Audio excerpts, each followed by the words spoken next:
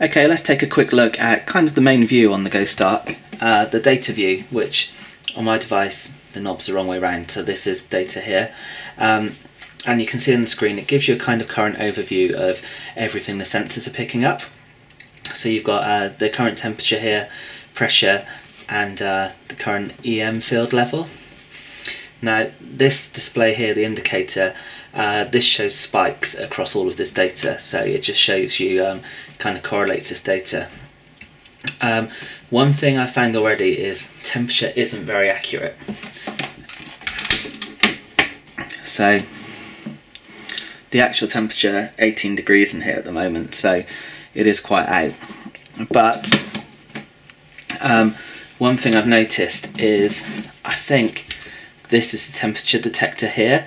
So if you're holding it like I do, kind of with your hands across the back, you are kind of influencing that quite a lot with body heat.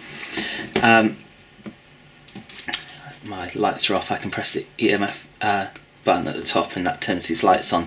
So any spikes in any of this data and these lights will light up across the top, and you get a little buzzer as well. Just to indicate this, I've got a hairdryer. So if you take a look at the back, the screen, I'm just going to blow some hot air on the back and we'll see what happens.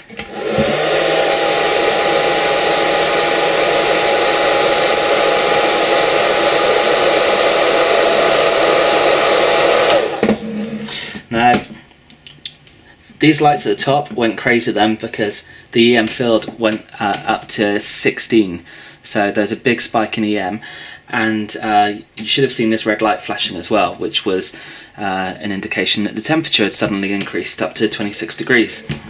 Let's do that again.